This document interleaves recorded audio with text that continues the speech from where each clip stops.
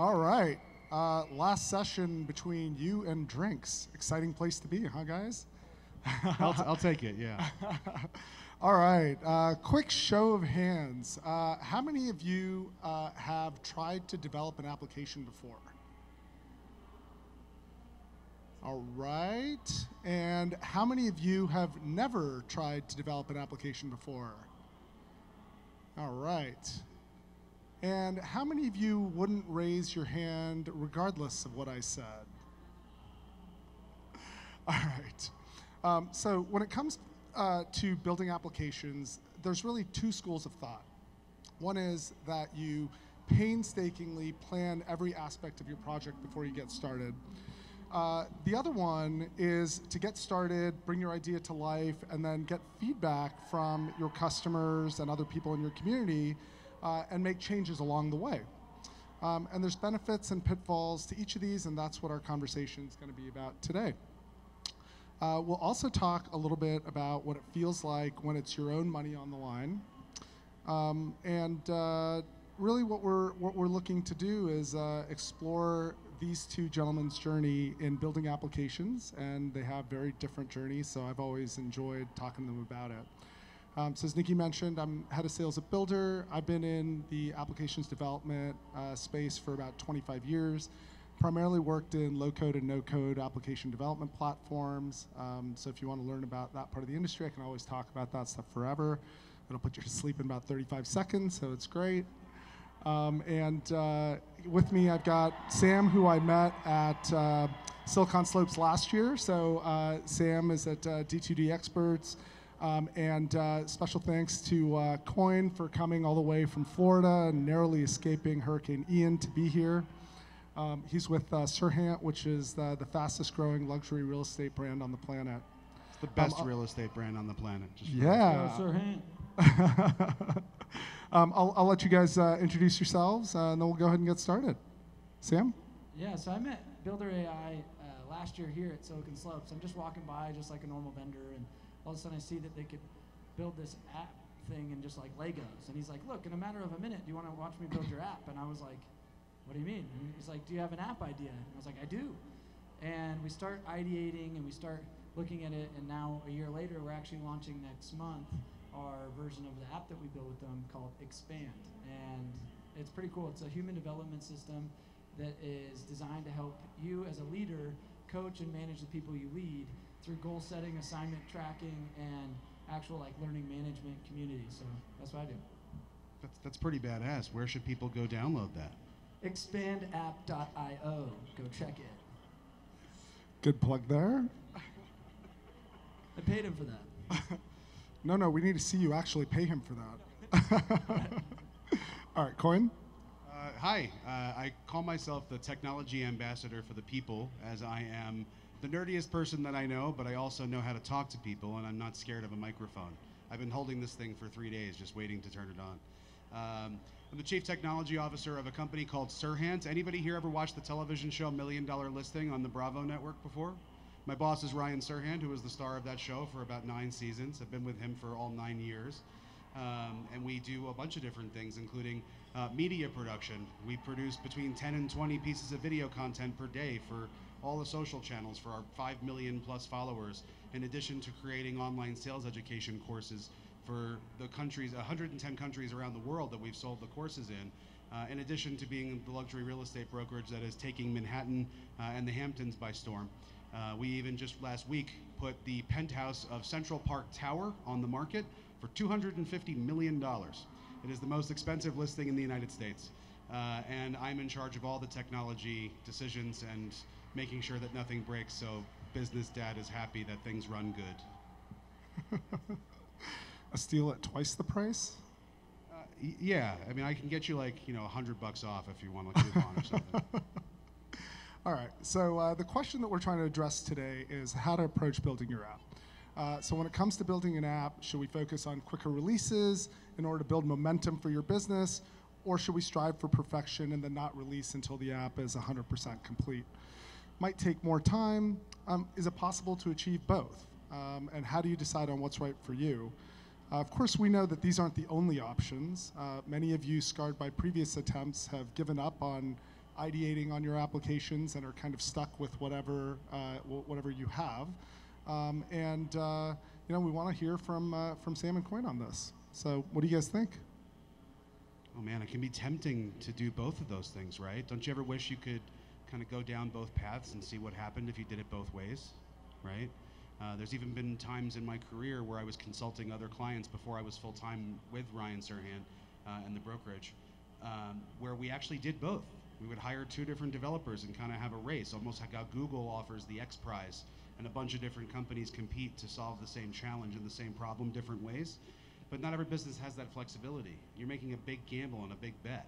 It's one of the reasons that when we came across Builder and got to talking to your team, it was less threatening and less anxiety inducing to know that things would remain malleable and we would retain the agility that otherwise kind of got frozen in carbonite, and the plan was very rigid, like, no, that'll be scope creep, and that's not included, or the developer, what happens if they die? How are we going to maintain this? And somebody else comes along. But yeah, it can be very tempting to do both. I bought a company called Vanilla about 4 years ago. It's a texting platform. And my logic was it was producing about $5,000 a month, and I paid $100,000 for it. So I'm like, oh, that's a great return on my money. You don't think, like, as a visionary and entrepreneur, you're not going to look at this thing and just leave it alone. So what do? Customer says, hey, I want to have this, and I want to have this, and I want to have this. And then you're spending thousands and thousands of dollars, like, every month just trying to pivot and add and this feature and this feature and this feature. So it's like if you think, oh, I've got to have this whole thing mapped out before launching, and this whole, I'm going to have this plan and then launch. The reality is once you launch, you start putting it into market, and every customer is going to say, well, does it have this integration? And does it do this? And what if it did this? And then all of a sudden you're like, hey, Dev, how long would that take? Heck, I did a project with this guy, Ben, right here, and every time I got, we get customers, I was a partner in this other CRM app that we did, and it was just so funny because he's like, yeah, in like 6 weeks I could have that little thing done. And it's just him sitting there developing it, and it's like, and I have a list of 1,000 other priorities. And so what's cool about, like, and that's why I like this approach with Builder AI is it's like, I'm like, hey, I want milestones. Here's MVP 1, here's MVP 2, MVP. I have already the 5 versions of my app built out, and we're launching the first version next month. But it took me a while to design everything out, but every time you start designing something, you see another thing that you want, and you're like, oh, can I do this? And they go, that's another feature. So, and then that sounds like Alex. That's another feature. But the cool part is I know exactly what it would cost, and I know the timeline it would take to do that. Versus most developers, like our team's in Ukraine for the other tech projects that we have, and it would just be like, yeah, that's like 4 weeks, and then 4 weeks would go by, they're like, yeah, we're still working on it, another 4 weeks, and then another 4 weeks would go by, and you're like, what about this? And there's no control, and then you're spending by the hour, so then you're just like, you just took 12 weeks when you told me it was 4 weeks, and I paid you either way. And you can't take other risks, like it freezes the entire business you're like, up. well, when can I add the other things that I wanted to add? Everything's predicated on when this is going to be done. Now I need 16 other aspects of the business to freeze in time. Yeah, you're like, hold on until they get that.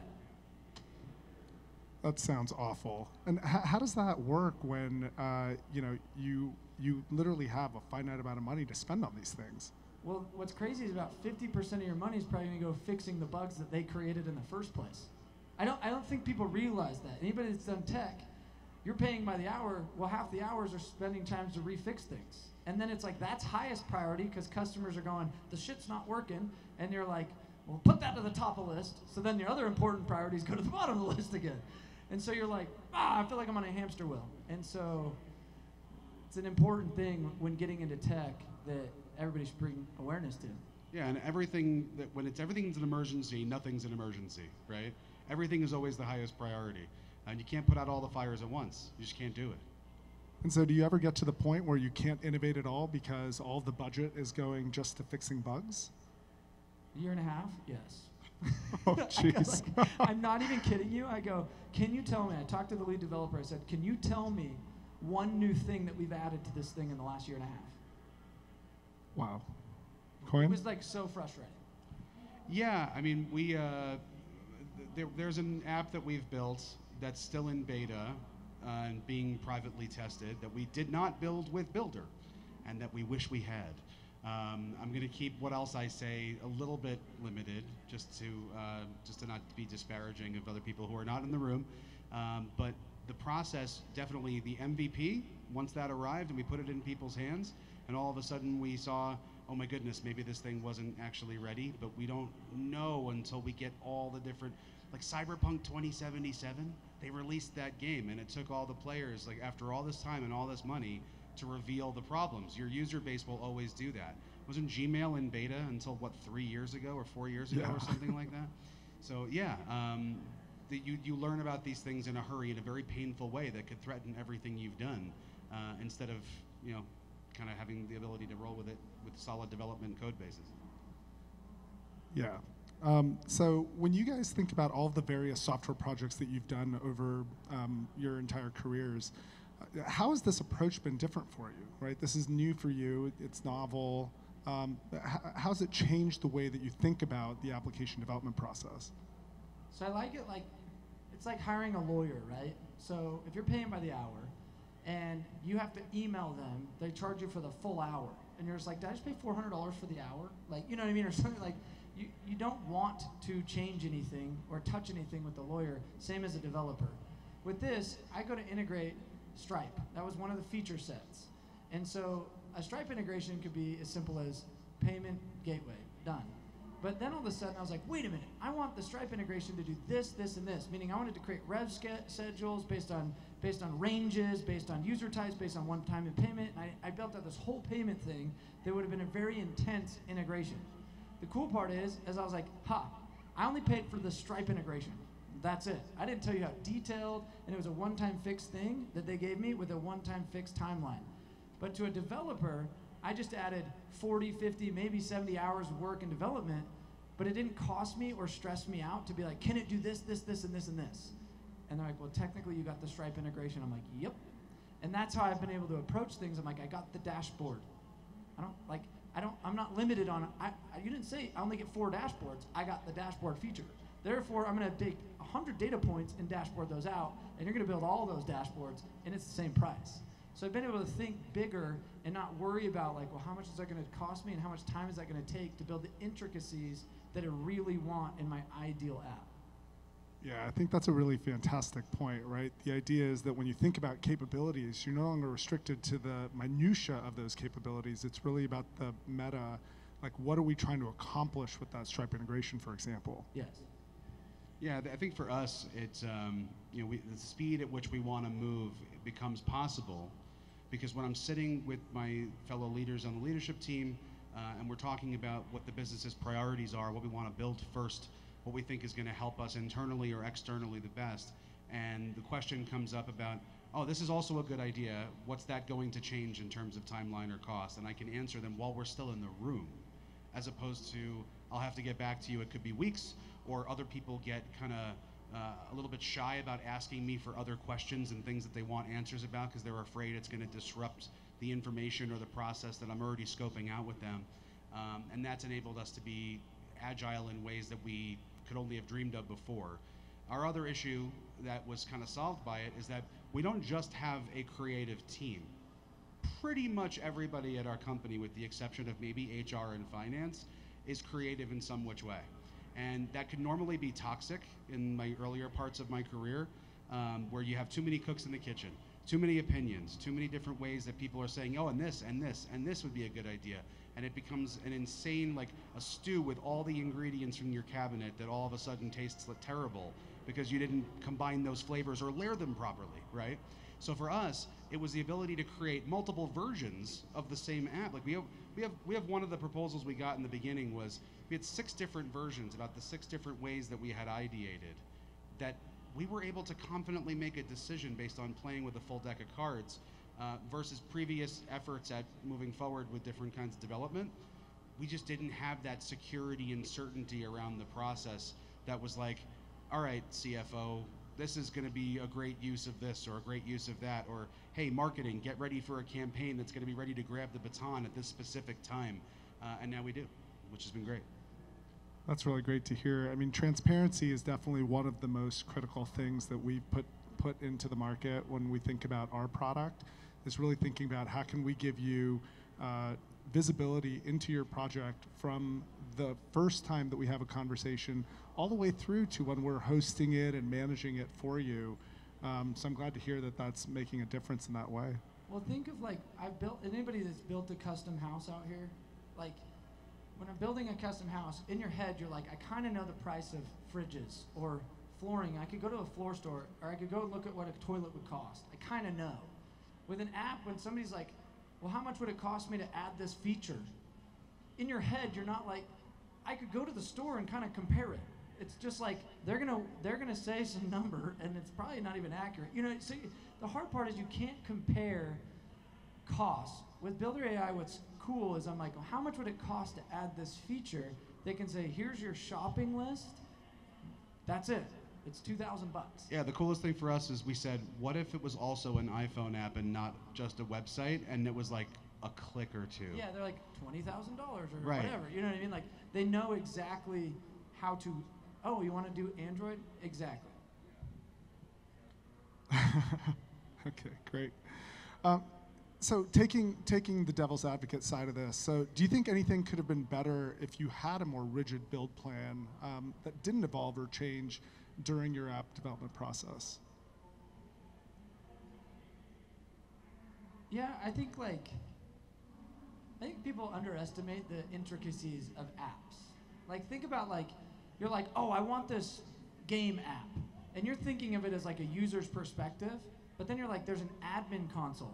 There's a back-end management that's changing colors and picking characters and designing this and that and this. You're like, I know what the end user is like, but you don't know how do you do payment, and how do you track customers, and how do you build permissions?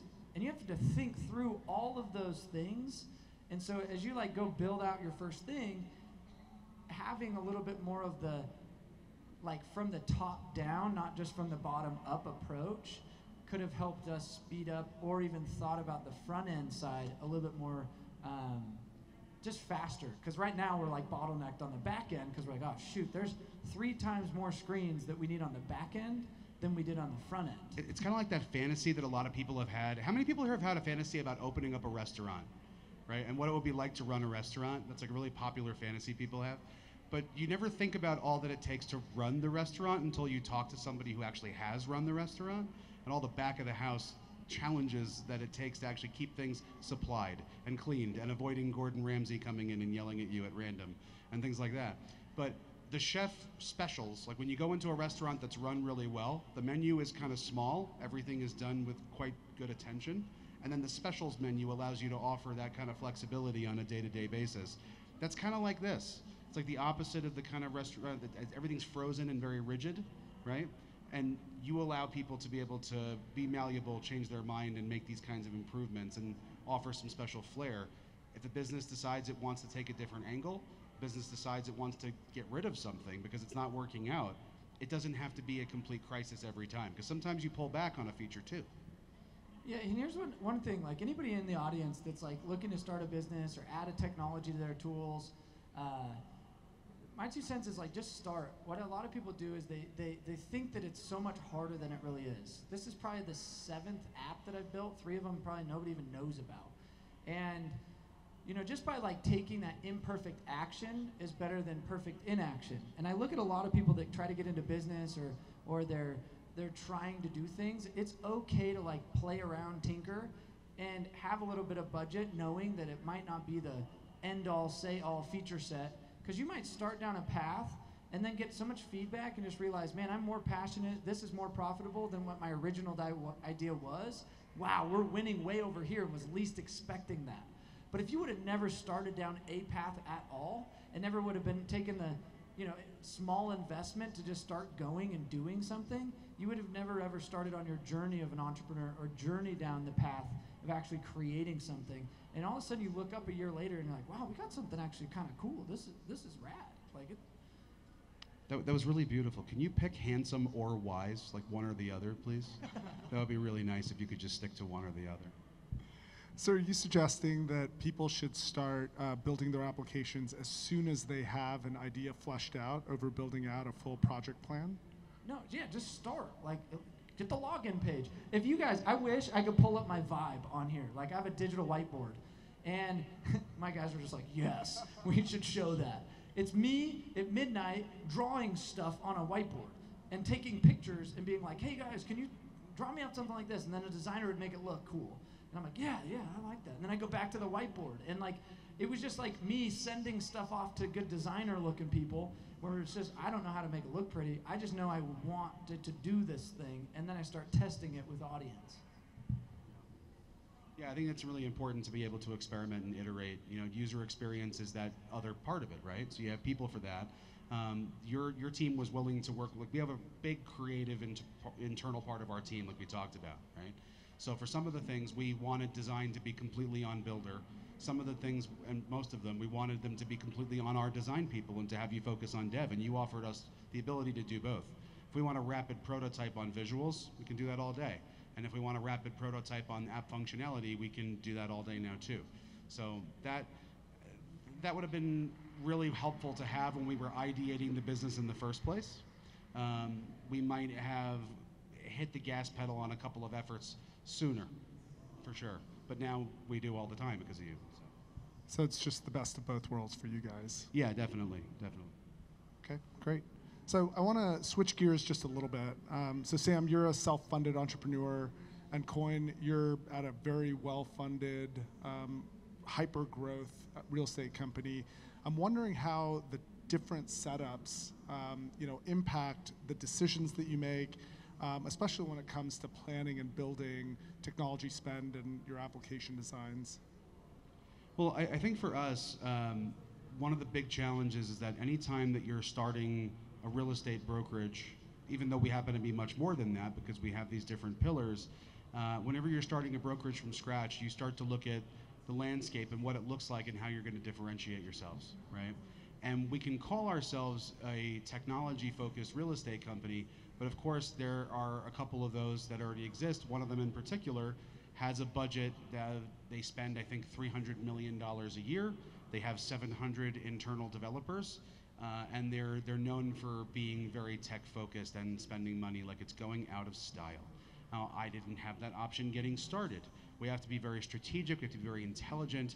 We need to build up from nothing. Now, of course, my boss had a fantastically successful and publicly facing career that definitely got us started and had a ton of brand recognition coming into the market as a brand new company. A fantastic thing to have at your back, but it isn't the only thing. We needed to think, we're not trying to copy or outspend the competition. How do we outsmart them by taking a radically different approach? So when I was looking into different ways and different partners to help us as we were scaling our internal and external relationships, and I'm reading Gartner, and it says, this company, Builder.ai, was rated by Gartner as taking a radically different approach. I said, holy crap, where are they watching me? Where are the cameras? I needed exactly this kind of thing. So for us, it's been very heavily leveraged strategic partnerships that have allowed us to be a startup in a corporation's clothing in some ways, right? We turned 2 on September 15th of 2022, just a week and a half ago. And for us, we look like a lot more than just a 2-year-old company because of having made the investments, the deep investments into having fantastic vendor partner relationships like with Builder to accelerate that growth and to seem like a tech destination. Because of those decisions. Really good answer, by the way. Thanks, bro. Guys, give it up for Coyne. He's the man. Like that. So I unfortunately did not have millions of dollars just chilling to throw at this, and neither did I. But what's crazy is like, I'm like the dude that was shopping at like Salvation Army growing up. You know what I mean? Like I was like the frugal, stingy kind of guy. And when you're self-funding, like I look at the tech companies here and I'm like, good for them. They go to VC, they get a bunch of money, and then they go blow a ton on dev. They go to another VC and they get more money and they blow a ton, and I'm like, wait a minute. I'm in business to make money. Raise your hand if you're in business to make money. Like that's the point of a business, both right? hands, Yeah, everybody. and I look at, I'm like, I wonder how many of these businesses have a profitable balance sheet. And I was like, I'm not doing that game. Like, why would I go give away my company to some VC to then never make money because I'm in an endless money pit of spending on dev? And I was like, I want to be a sales company. I want to have a product and then go sell it. And so I took this approach, like a different approach, where I was like, I know my fixed costs, I know my return on money, I know, like I could already forecast out where this was going to make sense on my money. And so it's a much more confident approach, where the first 2, I was like, that was an endless money pit that I never really saw a return because it was like a year and a half with no new features and just spending money. and it was hard to sell until I got the new features. So I'm in a stalemate. I don't want to sell it until I have the thing, but I'm spending the money now, right? Chicken and the egg. It's the chicken and the egg, right? Because you don't want to deliver a crappy product because then you get a bad name and then you don't feel confident what you're selling.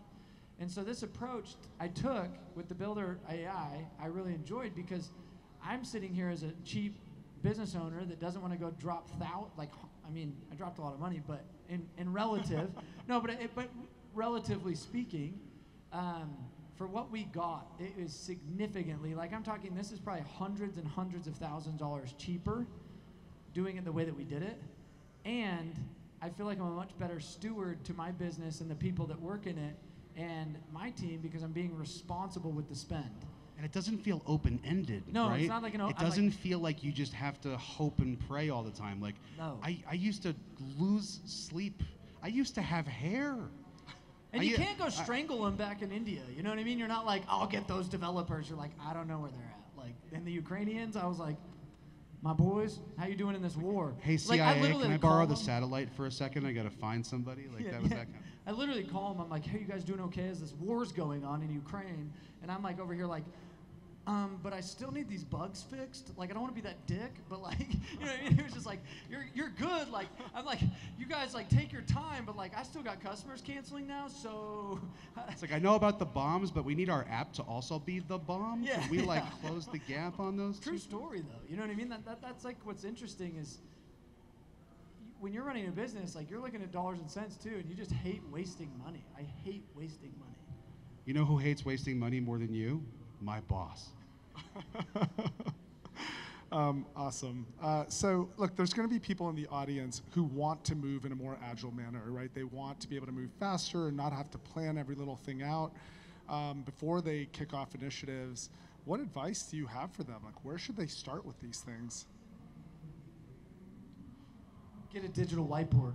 No, I'm serious. Like, I think that the one's ability to just start drawing it. Like, I think that a lot of people think they need to be a designer or they need to be this great business owner. Like, all of a sudden you start drawing stuff on a whiteboard and then running it by smart people and saying, what do you think? What do you think of this? What do you think of this? Most people can understand your concept when you draw it on a whiteboard.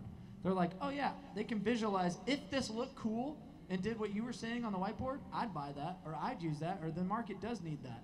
And I think that's your first start, is like, build your app on a damn whiteboard and then start, you know what I mean, and then start doing stuff.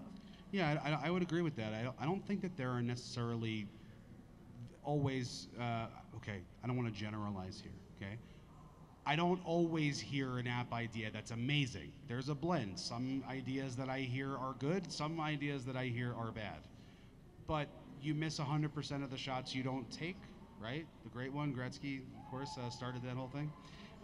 To me, I think the reason a lot of apps don't happen is they're not talking to the right people, right? I've heard people say, yeah, I got a quote for that once and I didn't do it because it was like astronomical, or I didn't have enough confidence, or my business plan, you know, I couldn't get investors to be confident in something because I didn't have, you know, the backing, security, and certainty that the way I was going to go about it, the person who I was going to use didn't have the credibility in their mind and they didn't think it was a safe bet. So a lot of things don't even get off the ground, when sometimes it's all about making sure that you've got that other approach. You know, take the big risk. If you have big ideas, why are you keeping it to yourself? I've talked to a lot of people that say, yeah, I've been thinking about this thing for years, I just never did anything about it. Well, maybe you're talking to the wrong people and should be speaking to somebody who can make it easier for you. Yeah. And it might also show up as a pattern in your life. How many times do you want something, but you never take action and go do it?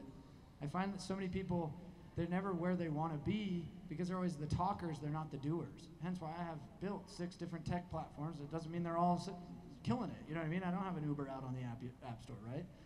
But the other part, an approach that might be interesting, is go white label a different software for a minute that's maybe kind of like what you're looking to build, and see if you can't go get some traction and some revenue built.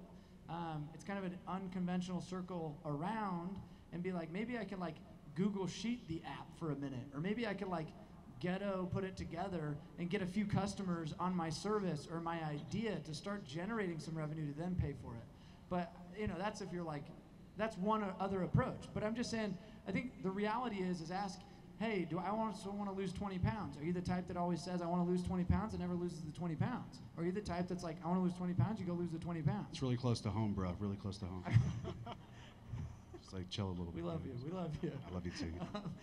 No, but you see what I'm saying though? Like, it's what kind of action taker or risk taker are you willing to be, and where are you willing to put your money behind your mouth? Amazing. All right. And so I have one last question before we throw it out to the audience to ask you guys some questions. And that's where you think the role of the CIO and the CTO is going and how it's changed during your careers.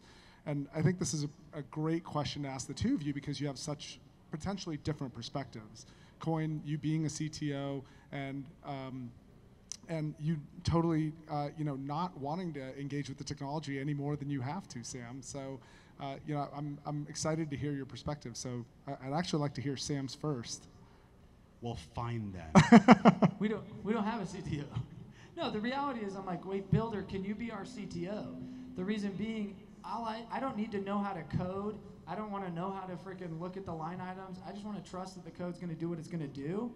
I need product guy, meaning the product guy is the innovator. He's the one that's like hearing from the sales team, hearing from the customer, and hearing from customer success, saying what's all working and not working, and what's going to be market fit. That product guy then needs to know how to communicate to the coder team, which you guys have like we call it like our liaison, Alex or whatever, and he's then talking to all the tech nerds that sit there behind the computer, right? So, you know what I'm saying? Ben, luckily, like when we worked on that project, like he luckily saw it from a sales world, but then was able to be the coder. But 9 times out of 10, the coders are like zeros and ones or whatever they're doing. They can't think like, what is a customer buying? So for me, I'd rather have a product guy or whatever you want to call that position that then runs the low code or no, kind of people to then design. He's more of a designer, visionary product type creator. Awesome. And Coyne, your rebuttal? So I'm the guy that works harder than that. Just kidding. I'm just kidding.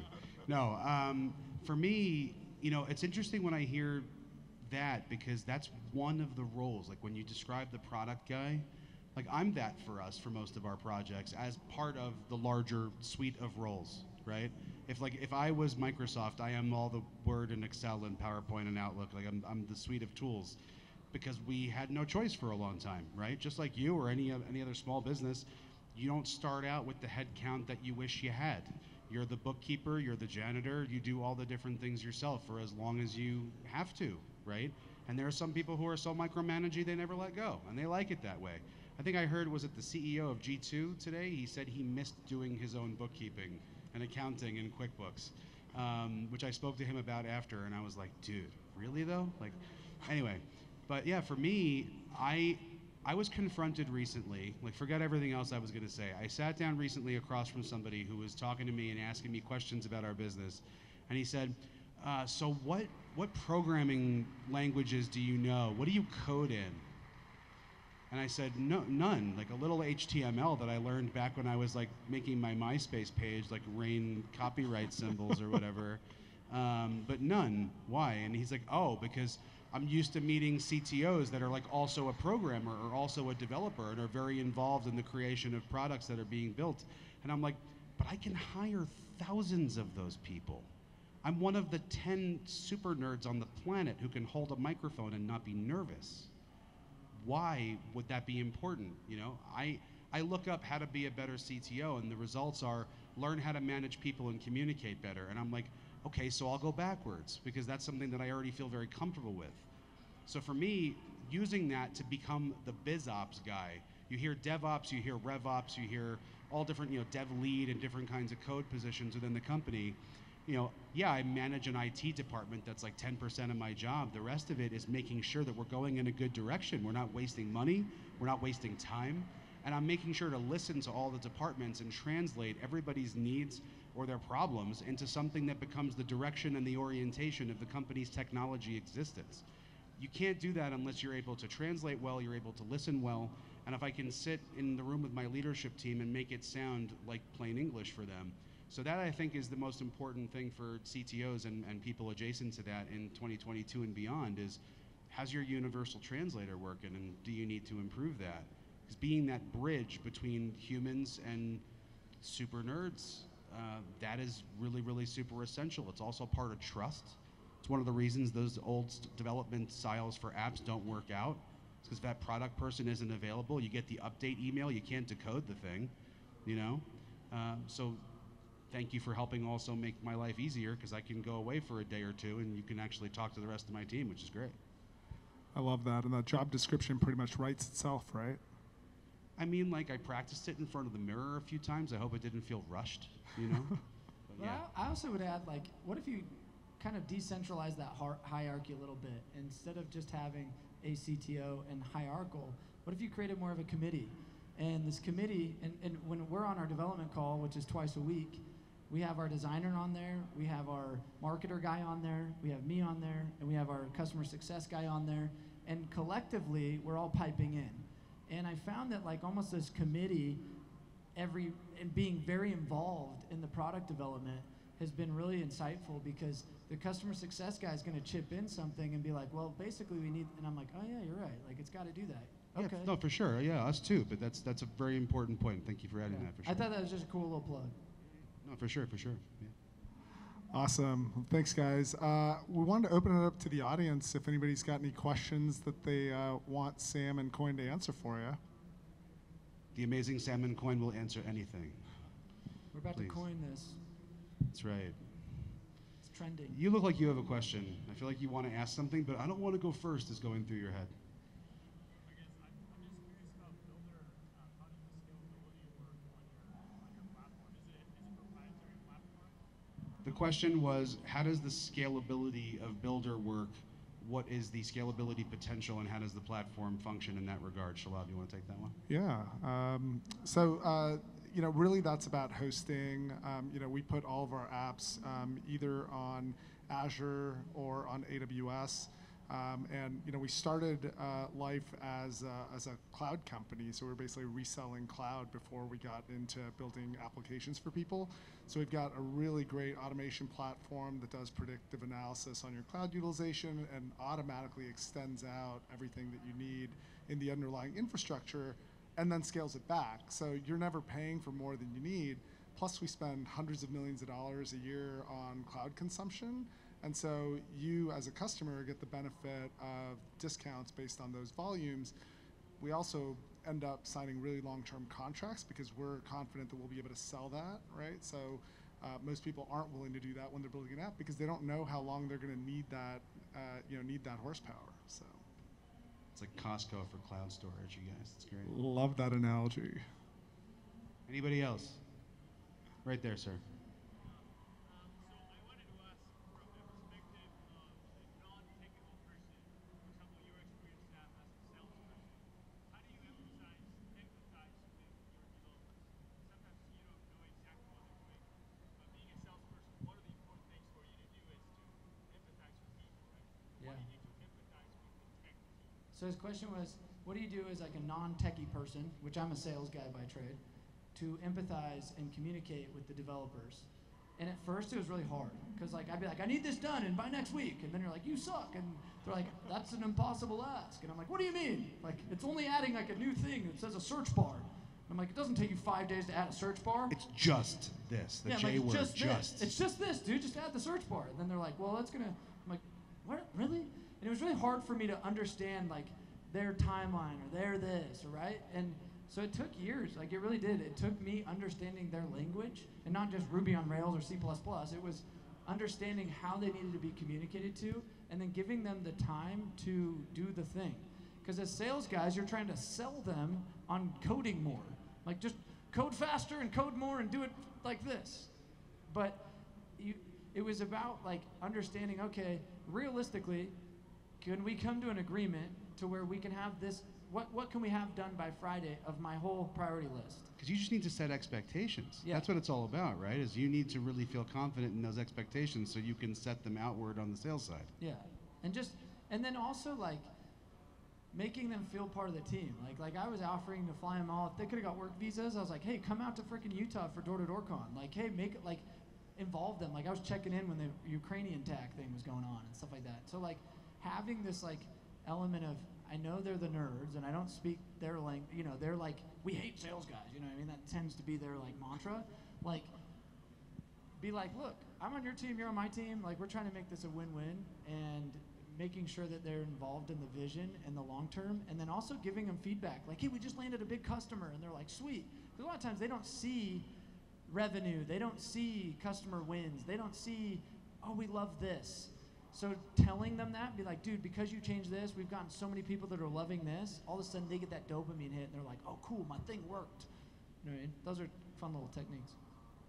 Yeah, I had one micro experience with that where one of our designers said to me that, like, my dream is just to be able to design something that I can put in everybody's hands. I want to design something that's in every home in America, you know? And I said, well, that's kind of what we're doing, right? If we're going to make this brand and our reach so wide, you design something that will help all these people. It'll be in their hands. You know, you can achieve your goals, your long-term goals here. Sometimes you just need to squint and tilt your head to realize that it's kind of aligned, you know? So sometimes it's even translating that in those ways that can actually become rewarding and align with what their long-term goals are. Yeah, I think that's really relevant. And just to go back to what Sam was saying, it's one of the reasons that we do put that product person in the middle for you guys, and you don't talk directly to developers. Yeah, with Builder, I don't even know where their developers are, because like Shalabh's in a different country every week, and he's over here just like, yeah, I was just chilling in Austria, and I was like, you have a team there? And he's like, yeah. And I like drinking amazing wine the whole time. I talked to the lady from London the other day, and I was like, you're in London? What do you do in London? Oh, well, I'm at our London office. I was like, oh. So I've never talked to one of their developers. I don't know. They could all be robots for all I know, because supposedly Juan's pretty cool. Yeah, because they're all AI. So I was like, are they even developers? Like, it's still a mystery to me. I just talk to the product guy, and then he talks to the developers and team, and that's all I know. Anybody else? We can kind of see right there. This is for Builder.ai. Do you have an app marketplace where people, developers, anyone could go and potentially use whatever kind of back-end API or something like that to help build apps and things onto what you guys are doing? He wants to cheat. I love that. Okay, so yeah, we do have actually two different sides to our business. So one is the side that Sam and Coyne are using, which is the custom apps. We can basically build anything you want. On the other side of it is the prefabricated apps that we have. And primarily those are right now for like small to medium-sized businesses that have a specific need. Like, I'm a restaurant, I want to be able to take reservations, I want to be able to do delivery, et cetera, et cetera.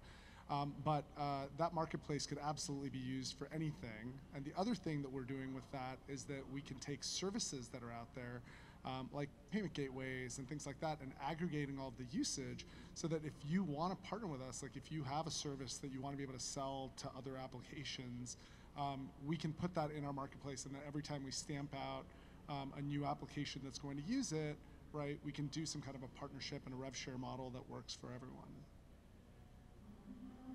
Anybody else? I think we can see past the lights. Anybody over there in the polka dots? Oh my gosh. I see. You should never sit down and then stand up. So that's how you get in trouble. My question is for Coyne. Sweet pants, by the way. They're cool, aren't they? Anyway, they've got lots of love, and we've heard about love today, so there you go. Coyne, markets are changing. How is your strategy? The big question. Okay. And you know I had it. With the markets changing, what are you doing as CTO to change applications underneath your strategies? And does that have any impact on what you're doing with Builder? So there's a long-term strategy and a short-term strategy for every business, right? You have the goals that you need to achieve either this quarter or over the next couple of quarters, and you have where you see yourself in 5 years or longer. We're no different. You know, our long-term plans are not changing because we understand that real estate is cyclical. Market factors sometimes are under our control, sometimes they're not in our control. The way that we respond to it is that maybe we'll turbocharge the people that we have internally and what their access to additional thought leadership potentially. Like we have weekly meetings that we have where the agents can collaborate on what their questions are and curiosities are. From Ryan, from other people, our director of new dev, Jennifer Elise, is just otherworldly when it comes to new dev. I think we've signed 32 new development buildings just in 2022, which is astonishing.